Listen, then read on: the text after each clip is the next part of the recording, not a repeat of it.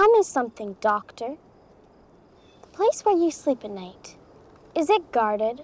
I know what you're trying to do, and it's not going to work, okay? I'm not scared of you. You're just a kid, a bratty little kid. I could care less that you're going to be queen. In fact, nothing could impress me less. So why don't you just cool it with a bad seed act and just go back to ignoring me?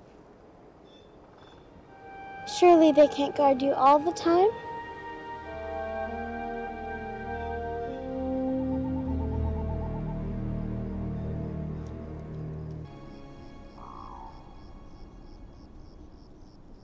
You're a doctor, right? Yes. I mean, I'm not a medical doctor. So you're a liar. No, I'm a... What do you want?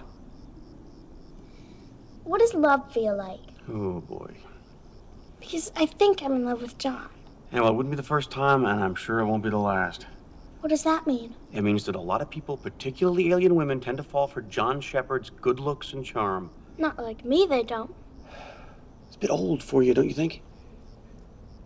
I hadn't considered it. Yeah, well, he will, so don't get your hopes up.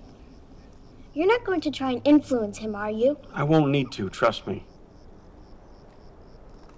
You don't like me very much, do you?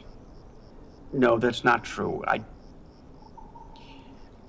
I don't not like you. What does that mean?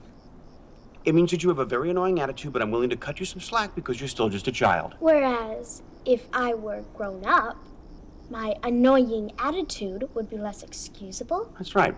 An adult would, Hey, I don't have an attitude problem. And I don't not like you. Oh, well, that's sweet of you to say. So you promise not to get between John and me? I promise. I'll give you this. You're a lot more mature than the women he usually falls for. Thank you, Doctor.